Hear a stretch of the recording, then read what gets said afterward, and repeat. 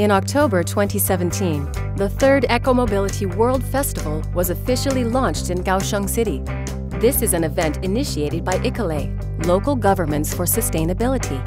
It is held every 2 years in a selected community of a selected host country within a month to let citizens experience the benefits of ecomobility. As an industrial city, Kaohsiung City hopes to upgrade to a green city. Therefore, it strove to hold the third EcoMobility World Festival. The Kaohsiung City government and ICLEI selected Hamasen as the ecomobility demonstration area, and hopefully, the spirit will expand from Hamasen as the center to other districts to improve Kaohsiung's transportation system and lifestyles. Hamasen was once the first modern district in Kaohsiung City. It enjoys a rich cultural and geographical environment.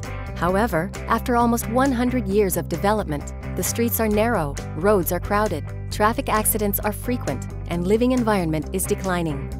Moreover, when Hamasen is developing tourism, a large number of tourists, tour buses, and private vehicles have further aggravated the problems, such as traffic congestion, lack of parking spaces, and air pollution.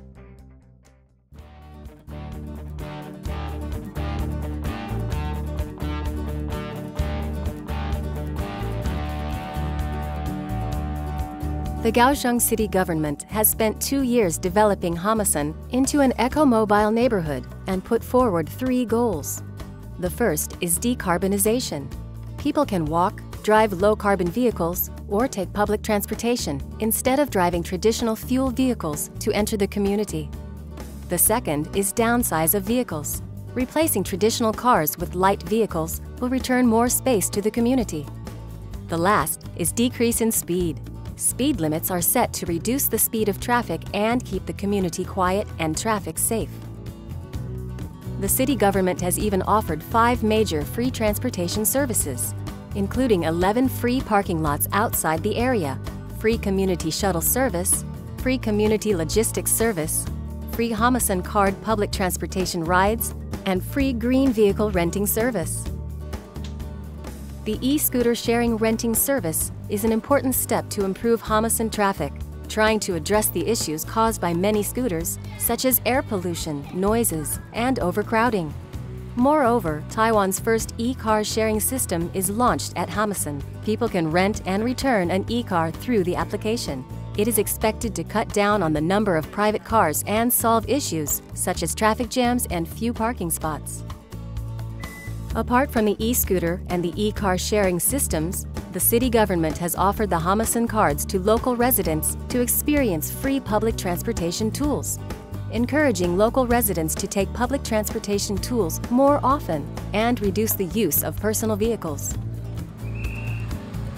During this festival, the streets were blocked and cars must be parked in parking lots outside of the quarter. Although local residents could ride scooters, they were strongly advised not to. If residents or shop owners needed to transport goods into the community, they could use the free community logistics service and park their vehicles at the transfer stop. The personnel at the stop would deliver the goods to the destination by green vehicle. The city government also adopted the street blocking measure, along with the street market strategy to encourage people to walk or use public transportation tools and green vehicles to enter Hamasen, turning the original vehicle-based roads into a public space with people at its center. This strategy has also successfully promoted local business opportunities.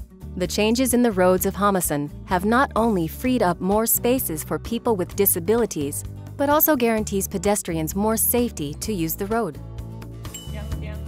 After this transformation, the air quality, road congestion, and environmental transformation have all been enhanced.